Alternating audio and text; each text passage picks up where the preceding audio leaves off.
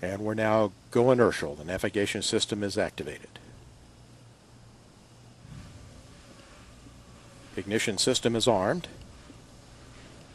Sound suppression water system is activated. T-minus 10, 9, 8, 7, 6, 5, 4, 3, 2, 1. Ignition and liftoff of Ares 1X. Testing concepts for the future of new rocket design.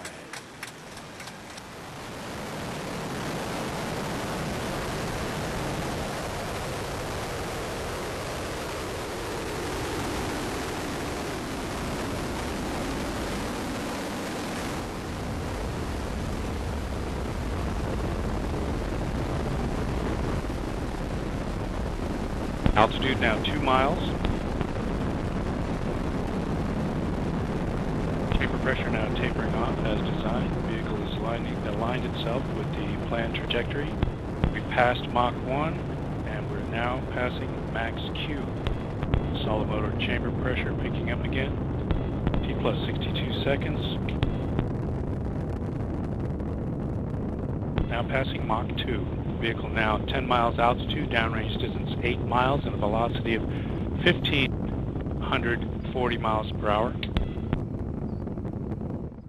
Our APUs have shut down, CRDs have shut down, BDM fire.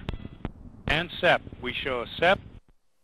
After vehicle separation, we have no guidance telemetry return. We're still looking at a good telemetry signal.